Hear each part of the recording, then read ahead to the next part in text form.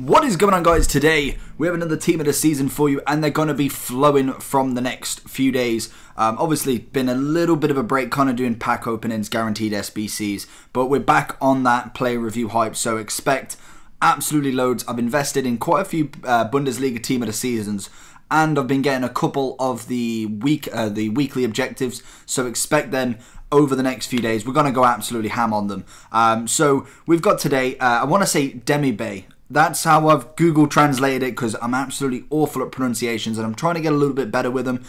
So that's how it's going to be said in this video.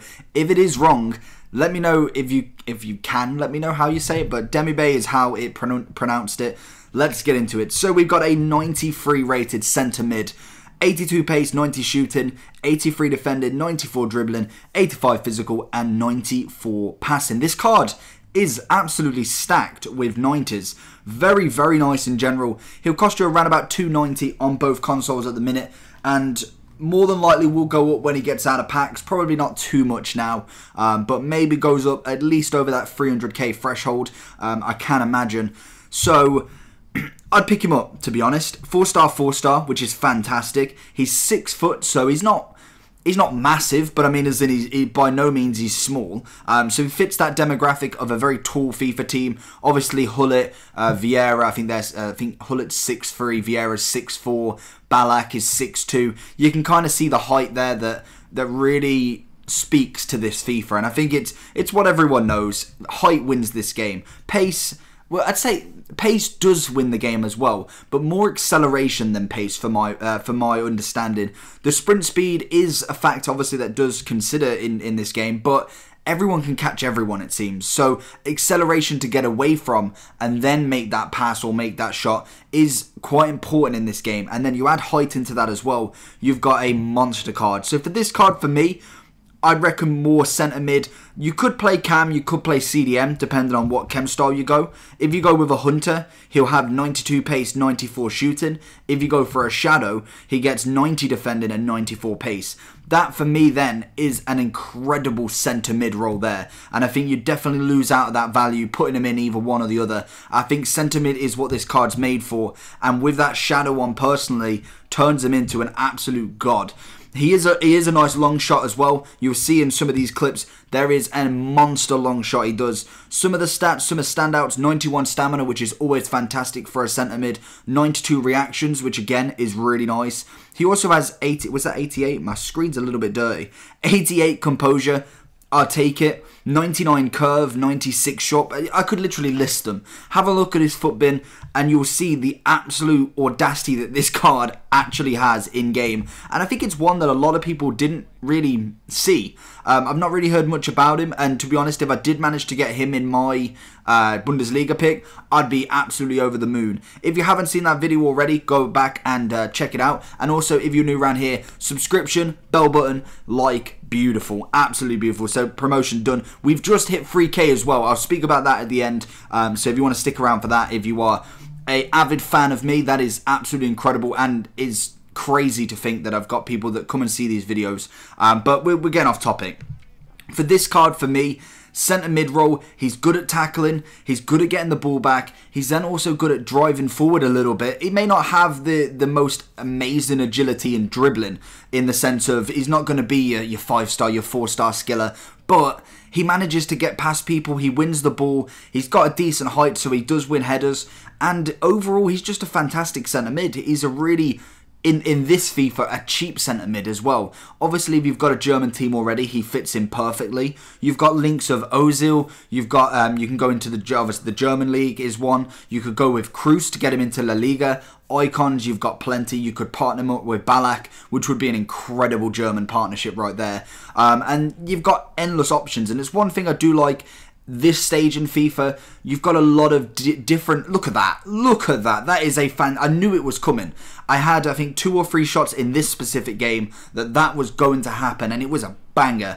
But like I said, in this sort of FIFA now, and now we're getting towards the end, we're starting to see some really nice hybrids of teams. You can really choose. There's not one set choice. Like right at the start, when we had Hullet, when we had Vieira, they were the ultimate god. Like they still are, let's face it. They're still fantastic, and I'm on my way to get Hullet as well. But now we've got options of quite a few different players. We've got this guy, we've got Witzel's a very nice CDM as well, who again is 400k. You can get this guy and him for just, was it just over 700k or just under 700k? That for me is a fantastic partnership right there. Links in the same league. Obviously one's Belgian, one's German, so it doesn't have that super strong link, but it's a fantastic time to be on FIFA, especially if you do have coins. Like, that is to be said.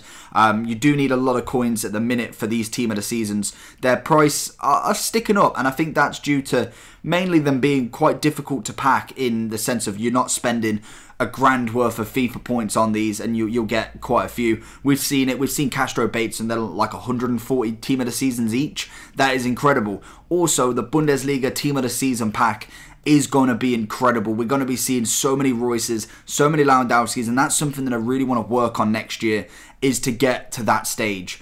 But this guy is 100% worth a pickup. Obviously, there is better options, and I'm not saying there isn't. For the coin value, I think he's decent. He's most definitely decent. A lot of people don't play centre mids at the minute, mainly CDMs and cams, so that always adds to that effect. But overall, I'm giving him an 8.5 just because of the calibre that there is above him still. But by no means a fantastic card. 8 out of 10 for coin value. I think now I've seen him be 290. He was up a little bit over the few days before I did this. So I'd probably bump that up to a 9. Enjoyment 8.5. Obviously, he's a centre mid. He's not going to be that goal scorer, that kind of flair player. So you're going to have enjoyment out of him in the sense of a very, very constructive centre mid.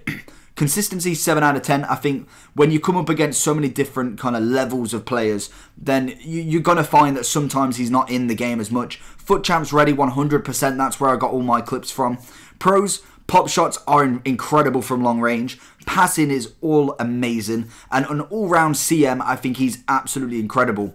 The cons on him, the tackling is good. Like I said, it's good, but not quite there.